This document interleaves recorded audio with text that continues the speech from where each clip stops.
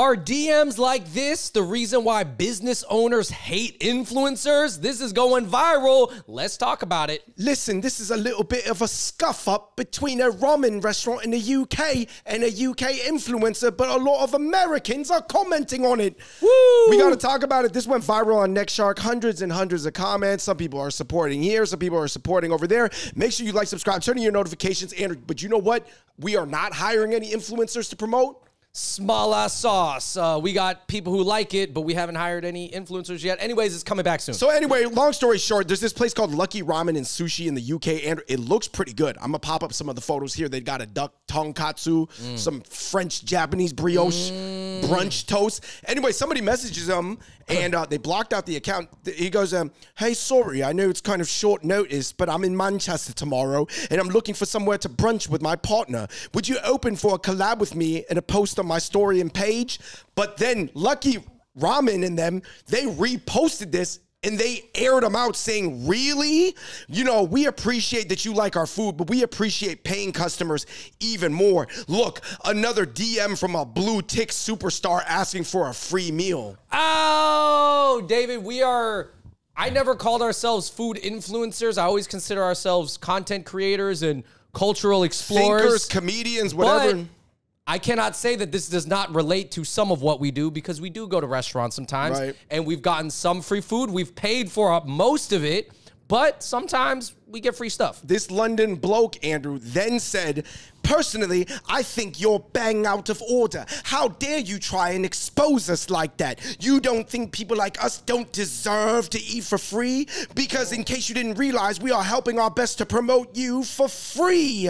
So you just a free meal to compensate our time, labor, effort, and positive energy we are supplying for you. So who's laughing now if you want to expose us influencers?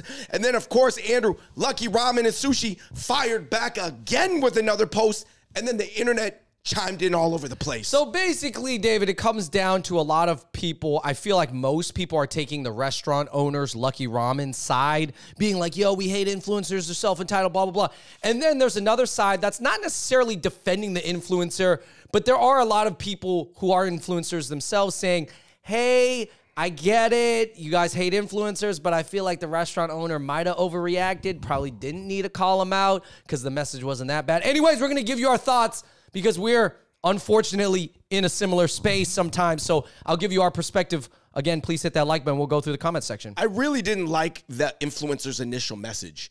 There's no punctuation.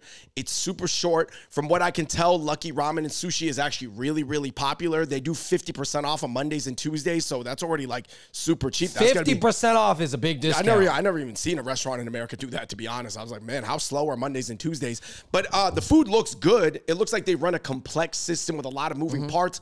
Why would you message somebody? And it's not like they had 360,000 followers or 3.6 million followers on Instagram. This person who's asking for the free meal only had 36,000. Right. And I will say this, the restaurant owner blocking out the name of the influencer does help.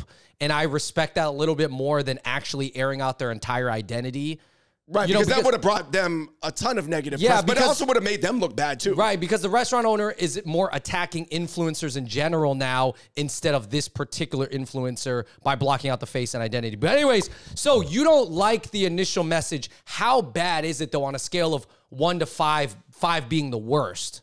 5 being the worst, I give it a 2.5. So it's not like the worst message, but it definitely could have been worded differently, because I know that a lot of people will message business owners. Like, this is something that just people do and say like, hey, I'd love to like film at your spot. Is there a time to do it? But you're right. The way it's worded and kind of like they didn't really offer enough value in the beginning. It did seem a little bit like, I'd say that wasn't great. Right. So other people were saying, why is this owner of Lucky Sushi and Ramen so sassy though too? Like, do you think that aren't they within their right to pop off, though? If they feel like they work hard at their business and the influencers are not valuing their work, do they have the right to air them out?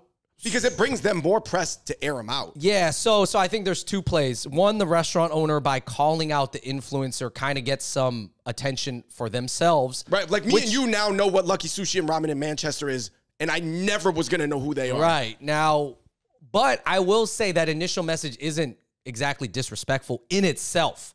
in itself, word for word, is not disrespectful. They didn't say, oh, well, you better give me this or else I'm gonna, never come by. Or leave a negative review, right? Yeah. Now, the next message from the influencer in response was super entitled. And so, therefore, I do believe that this influencer is not handling this correctly. So, anyways, basically, my whole take is I feel like the restaurant owner might have overreacted a little bit, but that initial influencer has shown their true colors and is an entitled little punk. You know why I realized? I went on the Instagram page of Lucky Sushi and Ramen, and they're popping. Like, on certain days, they have like a big ass line, and they're one of the only like modern Pan-Asian fusion spots in like all of Manchester, which is like one of the, not London, but one of the bigger cities in the UK. They're the only people bringing that hyper modern, like, Singapore, Hong Kong, New York vibe there. So aren't they?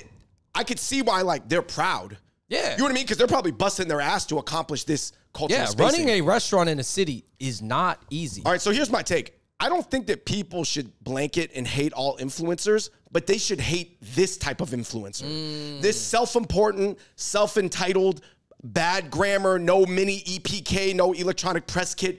They didn't even try to make a pitch, because if you value yourself like an advertising firm because that's what you believe you're adding to the economy, then why don't you make a pitch like an advertising firm? For example, I guess what would you have wanted them to say? Let's edit their message to something that doesn't warrant a reaction like that. Hey, sorry for the late notice. I was wondering if I could come through in exchange for a meal. And if you really want to even say that, sometimes you just got to leave it up to the restaurant to comp it or give you half off or whatever. I can give you this amount of IG stories, this amount of static posts. I've had this amount of reach and this amount of impact. Here's some analytics. Okay. You justify yourself. Okay. Provide the business case for this business transaction. And then I think you should add on, hey, by the way, if you're super busy and you don't want to deal with this, that's fine. I totally understand. I might still come by anyways. You know what I mean? Right. Like, I think as a person who wants content out of it or a meal, if that's your goal, first of all, you shouldn't just film at restaurants that you want a free meal at. You shouldn't just do it just because, hey, I need a free meal somewhere and I don't want to pay for lunch. But if you are going to go into a restaurant, you have to be ready to not pay. Like, to me, all these spots that we've ever filmed at, we go in there. Sometimes we'll walk in and we'll just be like, hey, by the way, I'm going to order some food, but I'm just going to like film a little video on the side. Is that cool? And then they're like, oh, okay, cool. And then they're like, oh, sometimes they're like, oh, can I bring you out some extra stuff? And I'm like, that's fine. Whatever you want to bring. I'm going to pay. I'm ready to pay though. And let's be honest, there may have been some sort of like cunty vibe that the Lucky's ramen sushi owner picked up from this influencer. I mean, just look at their initial message, pop it back up. Andrew, here are some reasons why the internet says that they hate influencers. Number one, self-obsession reigns supreme. Narcissism. Would you agree? I'm not saying all, but a lot of influencers are narcissistic. Yeah. Spreading mindless consumerism. Number two. I agree. Number three, fake AF lifestyles trying to make their life look perfect. We all know it's really not that good. Point number four, inauthentic relationships. They be friends with other influencers to cross-pollinate the user bases, but not actually be homies. This is exactly why I don't call ourselves influencers. I know that we fall within that category. I get it, but I don't use that term for myself. I always correct people. Exploiting FOMO for personal gain. Turning friendships into transactions, the glorification of hedonism, undermining real talent, breeding a culture of entitlement, and dumbing down our society. Now, the number one job that most middle and high school kids want in America is to be an influencer because they see it as a talentless way to live a Justin Bieber, Taylor Swift superstar lifestyle without having any of the talent that they have. I will never forget this quote. It says, you call yourself an influencer, but what are you influencing people to do? Let's get into the comment section, Andrew. Somebody said, meanwhile, brands expecting influencers to work for free in exchange for samples. Restaurants do this too. I'm pro-influencer. I'm an influencer myself. I'm defending influencers. That was one of the perspectives that I saw. Yeah, I could see that. I think, like I said, if you're going to offer the value, make the case, and then let the business decide whether they want to do the integration or not. Yeah. I think just trust me. Even the tone of what you write matters a lot nowadays, guys, in your DMs. If you say, hey, man, big fan of your restaurant. I don't know if you guys do this type of thing, but I'd love to come by and do a meal and do some posts. If you could help out with the meal, that's great. If not, that's okay. And you just humble yourself and say, that's okay if you can't do it. If they had thrown some of that language in there, I think it would have softened the message, and then that restaurant could have just ignored it or said no. But since it just didn't, it was lacking a little bit of that, you got to DM correctly, guys.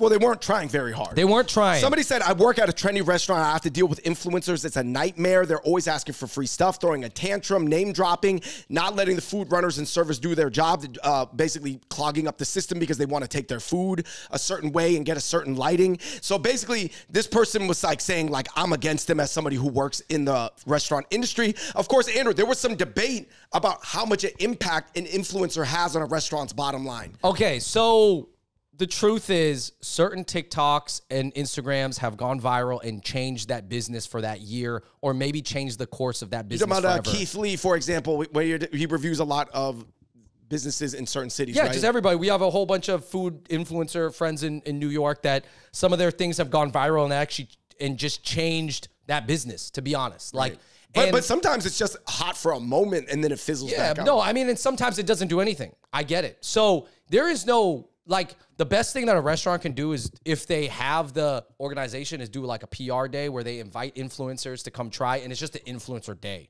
So it's like, hey, we invited you, let's get some free food, but everybody's got to give us content. That's a totally fair exchange, and that happens all the time. But I think when you go in there and you start messing with the system, like he said, like, things are quick, and you're like, hold on. Can you move the thing? And then you get it, and then you get, oh, can you make that look better? Oh, can you move my French toast? And it's like, then you're just like, yo, chill out. Like, who do you think you are? Now, if you got 10 million viewers and you know, like, you're like, I hate to say it, but like, you're a celebrity, like a Kim K or a Bella Hadid, maybe you can ask for more things like that. But ultimately, like, just stay out of their way, man. All right, so I have two final thoughts, Andrew. Usually, the really big influencers, they don't ask for free stuff because they're either going to get it for sure, or they made enough money influencing, they can just do things for free for content. That's for a good point. It's always the mid-level people. Yeah. It's just sort of like mid-level famous people almost might be meaner than the hyper-famous people. Yes. When it comes to especially mom and pop restaurants, just go in with the expectation you're going to pay, man. Just be ready to pay. Like, and sometimes you'll get some free stuff. Maybe they'll offer. You don't have to take it. Maybe you take it. But to ask and like bug them about it and kind of be like, well, you know, I have followers, you know, that's like the last thing. The restaurant's just be like, yo. And everybody's in struggle too. I remember one time we drove like maybe $10,000 worth of business to this dim sum restaurant in Monterey Park. I won't name it. Atlantic Seafood and Dim Sum. Shout out to them though. I hope they're still doing good. But I remember they gave us a free Diet Coke. And that was the only thing that they gave us. And I was just like, oh, it's all good. You know what I mean? But I did go. You mean after the video came out? After he was like, oh my God, you brought us so much business, man. Here's a free Diet Coke. Yeah, and I was just like, yeah, because I know that's still, but you know the funny thing is, to me, because I know they're like, some of those people from the old school, Canto, or just in Chinese in general are so cheap. It was like, that still meant something to me because I know that he doesn't give free Diet Cokes to anybody. Yeah. Listen. Certain people are going to give you a lot of free food. Some people are maybe not even going to reward you. Some people will reward you for whatever attention they thought you brought. Just know that it is not an expectation that you're not entitled to it. Right. If you go back again and you have to pay for a full meal because the manager doesn't see you, they're not there that day, or they forgot, or they didn't see your story or whatever. No authorization, right? It is whatever. That's what it is. Yeah. You know Do you think, though, I will say this final point, that the fact that everybody wants to be an influencer, and the fact that celebrity culture, it seems in this late stage capitalism system that we're in, Andrew, that's why some influencers, I'm not saying all influencers, but a portion of influencers that are high profile, the ones that nobody likes, they are self-important. Because all these factors are coming together to allow them to feel self-important over a doctor, over a lawyer, you know what I mean? Somebody structural to this society, a policeman. I'm saying the worship of celebrity and the fact that all the kids want to be them, theoretically, that's what makes them have an inflated self-ego. Yeah, I think one thing that you have to realize too is when you DM them, you're like DMing somebody who's like in the middle of their day managing the restaurant, and then they have to look at their DM and then deal with you and schedule something in the DM. You know what's actually better is if you call the restaurant and you try to speak to a manager and you just ask them, and you tell the manager on the spot, yo, this is what it is. Hey, could I come in and film, blah, blah, blah, blah, blah, blah, blah. And then if the manager's like, sorry, no. Then that's it. That's the answer. And there's no controversy about that. But when you just like you're asking someone to go into their DMs and deal with you while they're trying to serve food, it is like a whole different thing. So for sure. And also all these people who are just like the trendy foodies, it's way different than what we did, which is like supporting the community and going into like the spots that these people would never even set foot in. Just tell them, if you're going to DM and you want to let a restaurant know you're coming, just tell them, hey, I got a table. I'll see you there. I'm going to be there tonight. I'm very excited. And you leave it at that. And if they read it and they see your thing and they're like, oh, that's really cool, thanks for coming, and then they want to give you a discount, great. But then you just told them that you're coming, so then there's nothing, like, you're not asking anything, but you are notifying them so then they can make their own decision. You know? So anyway, guys, let us know what you think. Ton of comments both ways. Obviously, mostly supporting the restaurant, but not everybody was. Let us know what you think in the comment section below. Until next time, we the Hot Pot Boys. We out. Peace.